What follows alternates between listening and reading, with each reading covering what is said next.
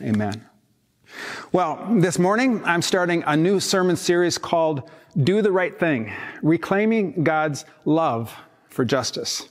I want to talk about justice because for some strange reason the word justice has taken on a negative connotation for some Christians, and that concerns me because the Bible says that God loves justice. Let me share 3 verses with you from the Bible. In Psalms, it says twice, "For the Lord is righteous, he loves justice." And then righteousness and justice are the foundation of your throne in Psalm 89. And many of us have seen these words from the prophet Micah. What does the Lord require of you but to do justice?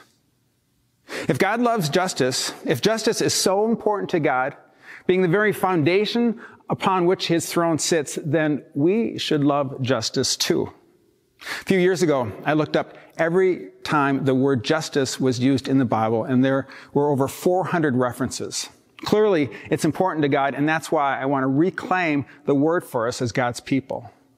I'll take more time next week to define justice, but for now, my simple definition is this: putting things right. Justice means we are to do the right thing by putting things back the way they were meant to be, balancing the scales of justice so no one is treated unfairly. That has been God's mission in the world ever since Adam and Eve left the Garden of Eden, and that should be our mission as well. I want to start today by talking about doing the right thing for women. You know, when I grew up, doctors, lawyers, pilots, politicians, and pastors were all men. Teachers, nurses, stewardesses, and store clerks were women. In other words, women were rarely in roles of authority. And the Bible seemed to back that up, so I accepted the status quo without giving it much thought. The churches I attended had only men in leadership positions. Even the ushers were men. But there were a number of events that caused me to pause and reconsider what was true. And so I dug a little deeper in the Bible. And when I did that, I realized that there was more to the story. So I want to share some of that story with you today to see how we can do the right thing for women. I'm going to walk us through a few verses from the book of Genesis, starting in chapter 1, where God said this: "Let us make man in our image, in our likeness." So God created man in his own image. In the image of God, he created him. Male and female, he created them. What I want you to see here is simply this: there is no judgment assigned to the man or the woman. That is, God showed no favoritism of one over the other. Neither the man nor the woman was shown to be better than the other. Neither had authority over the other, and neither one was given more responsibility than the other. The two of them together reflected the image of God. Listen to what else it says here. God blessed them and said to them, "Be fruitful and increase in number, fill the earth and subdue it. Rule over the fish of the sea and the birds of the air and over every living creature that moves on the ground." God saw all that he had made, and it was very good. Again, God didn't make a distinction here between the man and the woman. He commissioned them both. He gave them both authority to subdue the earth and then to rule over it. For either the man or the woman to seize control from the other, or for either of them to abdicate their responsibility to the other, would have tipped the scales of justice and distorted the image of God. You see, the image of God was reflected in the perfect balance of them working together in harmony. God created them as co-rulers of God's creation, and he saw that as very good. Now, are you with me so far? I just want to make sure that we don't bring any cultural bias into our reading of Genesis 1. We tend to do that. I want us to simply read what it says, not what we want it to say or what others have told us it says. Okay, now let's move on to chapter 2. Chapter 2 actually retells the creation story in more detail. In chapter 2, it tells us that man was created first. God created Adam, but he made this observation. He said, "It is not good for the man to be alone. I will make a helper suitable for him."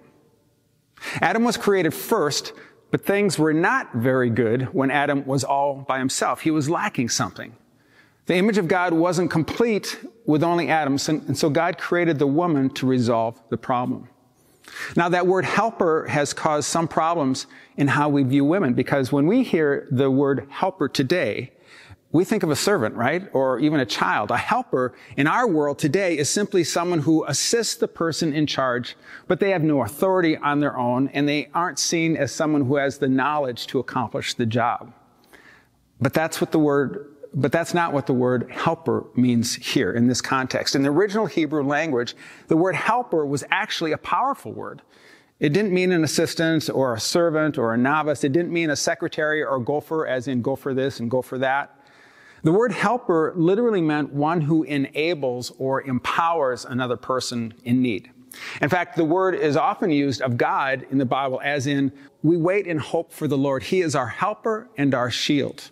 Or, I am poor and needy. Come quickly to me, O God. You are my helper and my deliverer. O Lord, do not delay. So the woman brought to Adam the missing ingredient necessary that created the secret sauce for the image of God. Then it says, so the Lord God caused the man to fall into a deep sleep. And while he was sleeping, he took one of the man's ribs and closed up the place with flesh. Then the Lord God made a woman from the rib he had taken out of the man, and he brought her to the man. So what can we learn from these verses? Why do you think God made Eve from Adam rather than making her from the earth? Well, one thought is that it shows how deeply connected they are to each other. If they were both made from dirt, they would be seen as more independent. But by God creating Eve from Adam, God was showing us how their unity and similarity is a big part of reflecting God's image. And Adam confirmed this when he said this. He said, this is now bone of my bones and flesh of my flesh. Adam was telling us that Eve was just like him. He was made from the same stuff. She wasn't some separate entity that he could ignore or look down on or use for his purposes. Eve was just like him. Plus, notice that Eve wasn't taken out of Adam's foot. If she was, you might think that she was inferior to Adam. No, she was his equal and worthy of his full respect. So just 2 chapters into the Bible is consistent and clear that man and woman are created equal. They have been established by God as co-managers or co-rulers of God's creation. They have been given the right to rule the earth. And together they reflect the image of God by sharing power with each other. But then something happened in chapter 3 that shattered that unity and distorted God's image in the relationship between the man and the woman. Adam and Eve disobeyed God, and as a result, life got very hard for them. It's as if they took a baseball bat to a china vase. They shattered the beauty of what God had created in them. And as a result, a curse came upon the earth. The Bible tells us that God cursed the serpent who was responsible for tempting Adam and Eve. He also cursed the ground, making it hard to produce a harvest. It said this, "Cursed is the ground because of you. Through painful toil, you will eat food from it all the days of your life. It will produce thorns and thistles for you, and you will eat the plants of the field. By the sweat of your brow, you will eat your food until you return to the ground, since from it you were taken. For dust you are, and to dust you will return." The Bible doesn't use the word curse in regard to the woman, but it does say this. God said, "I will greatly increase your pains in childbearing. With pain you will give birth to children. Your desire will be for your husband, and he will rule over you." Now that sounds like a curse to me. The perfect balance, the perfect unity that existed before the curse was now gone. The two of them no longer worked together in a way that reflected the image of God. It's important to see that whenever we step away from God, it introduces pride and power struggles in our relationships. One person or one group or one nation will want to dominate the other. And that's why it says here that her husband will rule over her. Suddenly the man was no longer content as his wife's equal. He wanted to dominate her. He wanted to control her. There was no longer a relationship of mutual respect and a shared power. Adam wanted to call the shots. I was talking with a man once about his marriage, and he confessed to me with some shame how easy it was to play the man card, meaning that if he wanted to take control of an argument with his wife, he would typically raise his voice or make some emphatic statement, expecting his wife to fall in line and yield to his demand. End of discussion. And his wife would typically comply. He was embarrassed to tell me that. He wasn't proud of his behavior. And I think his attitude came straight from Genesis 3. and it's continued to bleed into our culture ever since. Now, men, I'm not here to beat us up, okay? That's not my intention, so please don't get defensive. But I am here to help us to do the right thing. And if we want to do the right thing, it's important to take a look back at where things went wrong. What I mean is that you can track the injustice that women have endured throughout history by reading what men have said. For example, Socrates said that women are halfway between men and animals. Plato stated that evil people will be reincarnated as women. Aristotle saw women as defective males. These descriptions might sound laughable, like no one could possibly take them seriously, but they did. These philosophers influenced the thinking of all the generations that followed them. And what's really sad is that the church often reinforced these false ideas. In fact, some of the church's leading theologians have supported these ideas. Let me read to you just a few of the quotes from throughout history, church history. Augustine, who was a 4th century theologian, thought another man would have been a better companion for Adam. In his mind, women were only for making babies. To Thomas Aquinas, who was a 12th century theologian, he said that women were defective by nature, not imaging God. Men needed to dominate them because women can't reason well on their own. And Martin Luther, from the 13th century, said, man reflected God's image, but the woman only lesser, similar to the sun and the moon. He also believed that man's dominion was women's punishment for introducing sin into the world. He said this, women are on earth to bear children. If they die in childbirth, it matters not. That is what they are here to do. To say the least, these quotes are shocking, embarrassing, and shameful. But all of these quotes justified in these men's minds why women needed to be dominated. They couldn't be trusted. They're wicked. They're temptresses. They lack the ability to reason. They're just for childbearing. And all these men pointed to Genesis 3 as God's stamp of approval on their thinking. My point here is that these men misinterpreted Genesis 3 and used it to justify not only their low view of women, but their domination over women. And since these men were some of the leading theologians of the church, their negative view of women permeated the church and shaped the church's thinking on women for centuries. There are still vestiges of this thinking in the church today. But the truth is that Genesis 3 is not what God wants. The curse of Genesis 3 is the result of, or the consequence of, sin. You see, the role of the church isn't to enforce the curse. The role of the church is to reverse the curse, to do all we can to restore the image of God to the relationship between men and women. I mean, think about it. Genesis says that work will be hard. But we don't try to make work hard to fulfill Genesis 3, do we? It says that our fields will yield thorns and thistles, but we don't plant thorns and thistles to fulfill the curse of Genesis 3. No, we try to reverse the curse. We are always searching for an easier way to do our work. And our scientists work hard to eliminate weeds in our fields. The same should be said in regard to women. We shouldn't use Genesis 3 to justify dominating women. We should work to bring equity back into all our relationships and our work environments. This is what justice looks like.